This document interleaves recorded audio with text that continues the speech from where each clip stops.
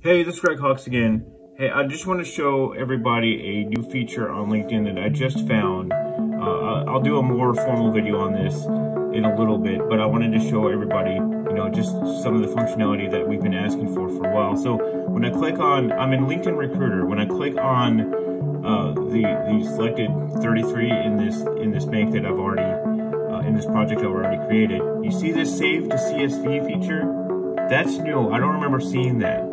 So if I click on that, what happens is it pulls up a CSV, and this is something that we've been asking for a while now.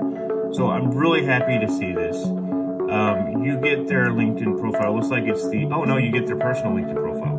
Okay, so that's helpful.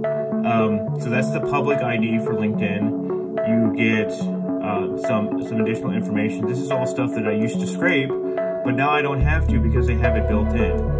Really cool stuff. It's going to help in so many different ways. Hopefully the video isn't too blurry, but I wanted to show everybody real quick and upload this so that everybody sees. So this is going to make our jobs as far as navigating LinkedIn, especially with LinkedIn Recruiter, so much easier because we'll be able to track the candidates that we're reaching out to in a much better way. So I'm really happy to see this. I've actually been asking for this for a couple years. But yeah, more on this. I'll have a more detailed overview on my process and what I do. But I just wanted to put this out there so that everybody knows. Anyway, thanks for watching. Please share and subscribe. And again,